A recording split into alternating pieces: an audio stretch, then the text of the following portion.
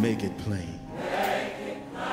Good afternoon and welcome to Behind the Rhyme. I'm Pat Middleton, and today I will be sharing an original poem inspired by God and written by myself. I'm also going to share the testimony, the scriptures, and the story behind the rhyme.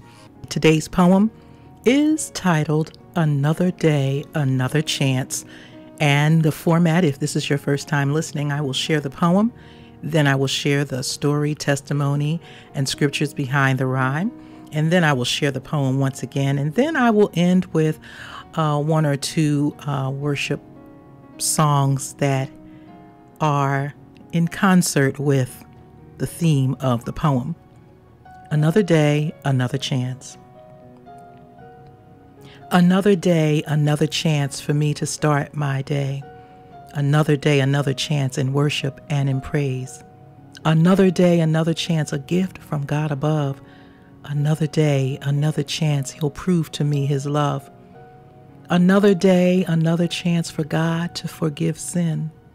Another day, another chance to let Jesus come in. Another day, another chance to seek God out in prayer. Another day, another chance to cast on Him every care.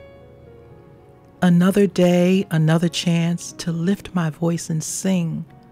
Another day, another chance to give thanks in everything.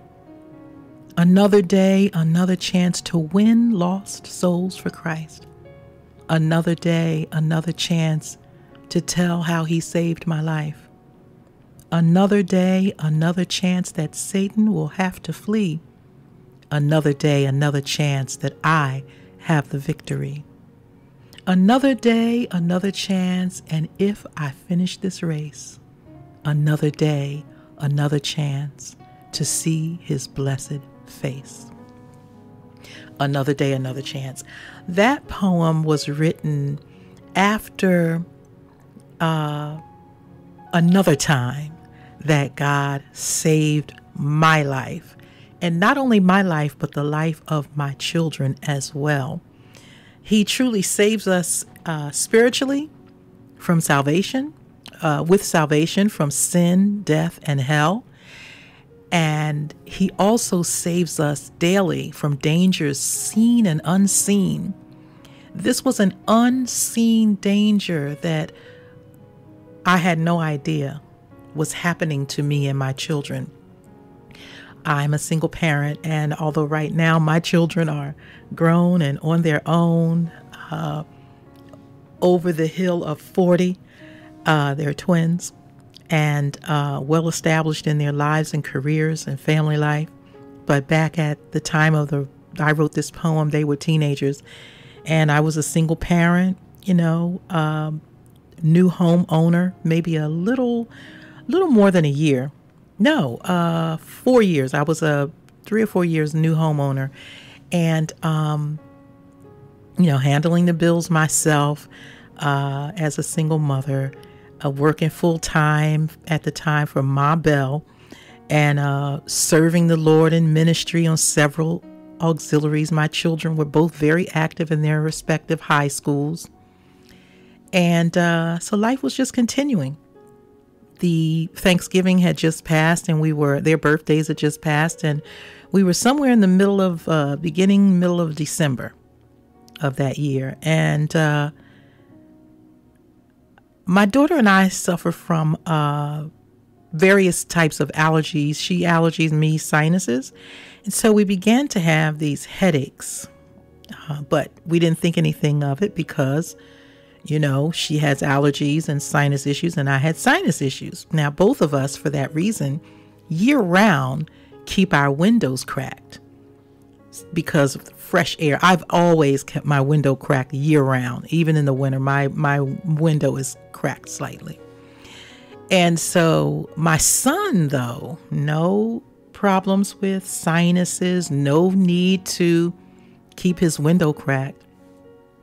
He was having headaches as well, severe headaches as the days went on, to the point where this, big strapping junior ROTC young man, teenager, began crying his head was hurting him so bad. And I realized that it was only when we were in a certain room or only when he was in his bedroom. And so I said to myself, well, maybe let me go and buy one of my, somebody I knew. I went on this bus trip to Lancaster to see one of the Sight and Sound plays.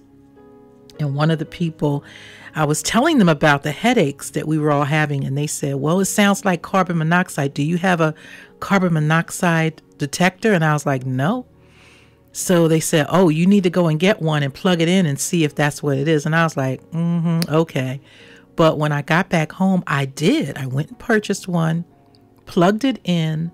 Within an hour, the detector went off. There was carbon monoxide in my home. So I immediately called the gas company. They sent someone out. I think they sent the fire department out or somebody out.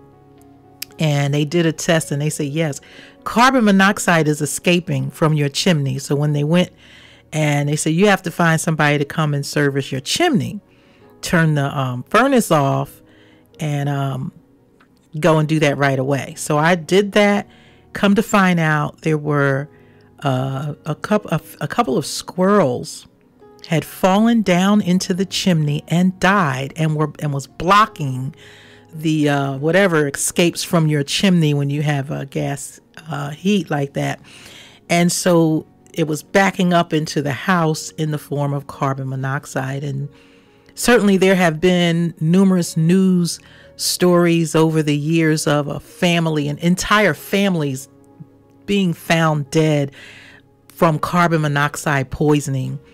And so dangers, literally, the danger was unseen. It's in the air. It's unseen danger, but he covered us and kept us and protected us in that house.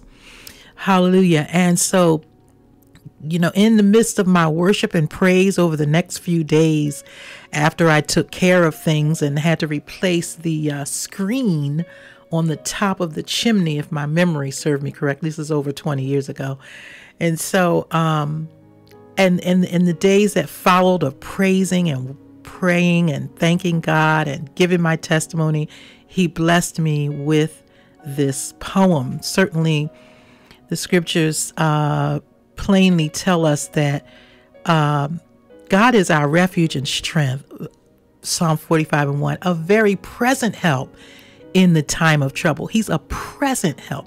He's not help that you have to call. Like I call the gas company and I call somebody to service the chimney and I wait for them to arrive. He was a present help, even though I didn't realize it yet. He was preserving our lives, preserving our lives literally until we could get that help we needed.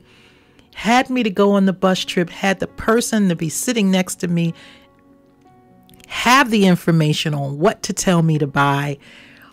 As a young woman, even though I could purchase a home and raise my children, there were still things I didn't know. Every year you're supposed to service your chimney. Certain things you learn as you go along. And certainly that was one of the things that I learned early on. But God, he covered us. He protected us. He kept us from dangers seen and unseen. And this poem, Another Day, Another Chance, was the result of that. Certainly the scriptures also tell us, I do have a couple of scriptures here, namely one we quote all the time, this is the day that the Lord has made. I will rejoice and be glad in it. That is Psalms 118. And let me not try to go by memory. 118:24. When you're quoting the scriptures, make sure you quote it correctly. And so Psalms 118:23 and 24. It said, this was the Lord's doing, and it is marvelous in our eyes. This is the day that the Lord has made. We will rejoice and be glad in it.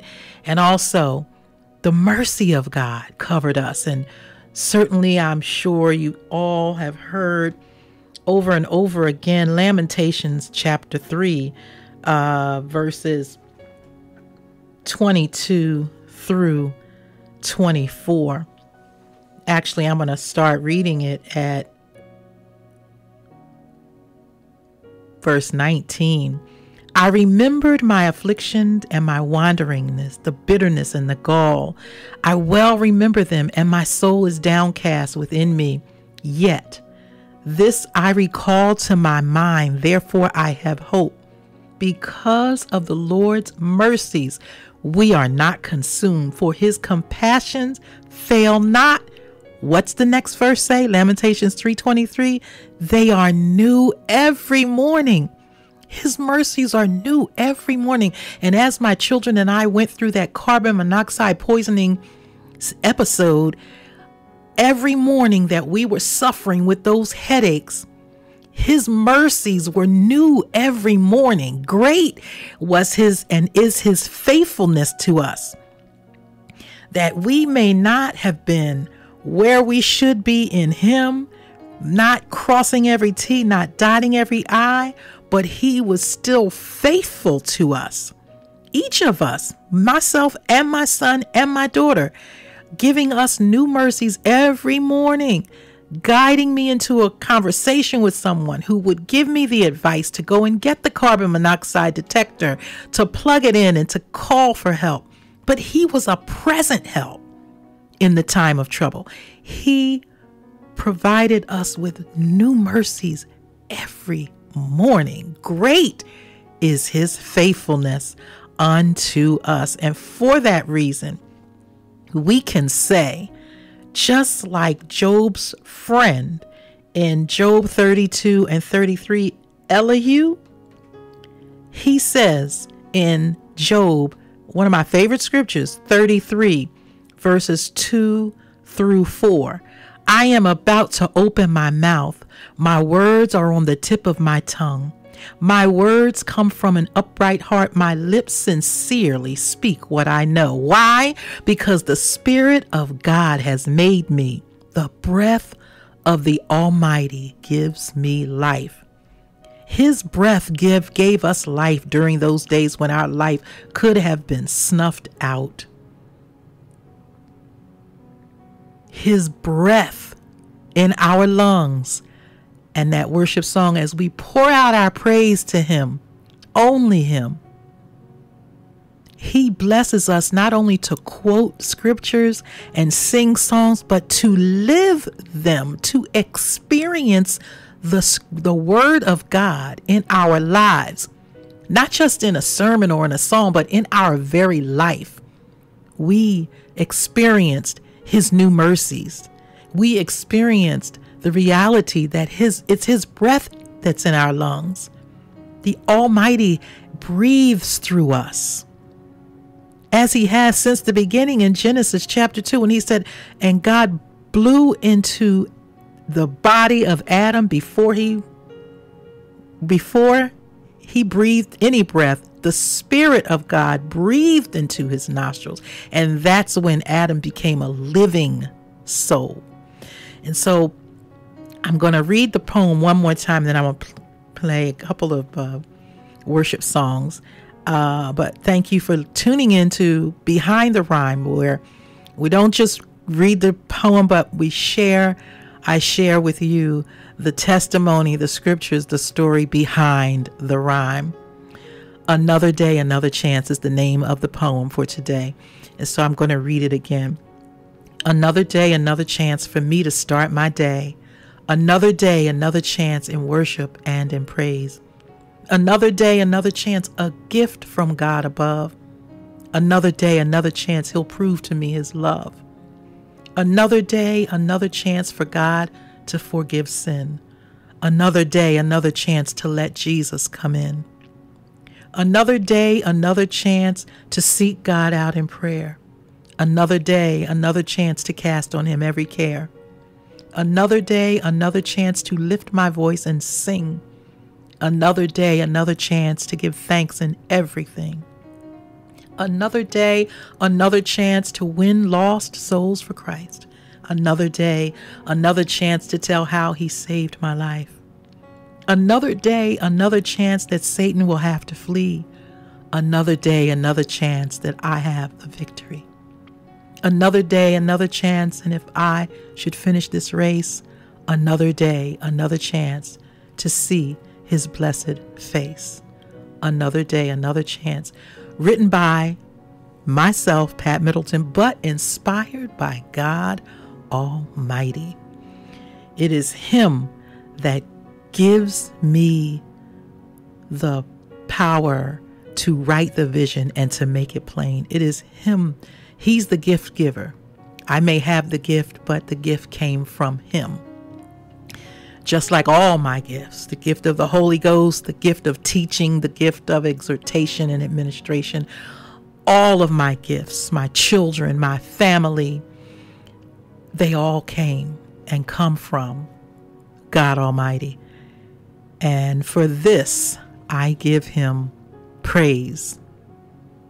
For this, I give him praise because his mercies are new every morning. Great is his faithfulness. Tune in every Saturday at 12:30 for Behind the Rhyme with yours truly, Pat Middleton, where I share not only the poem, but the testimony, scriptures, and stories behind the rhyme.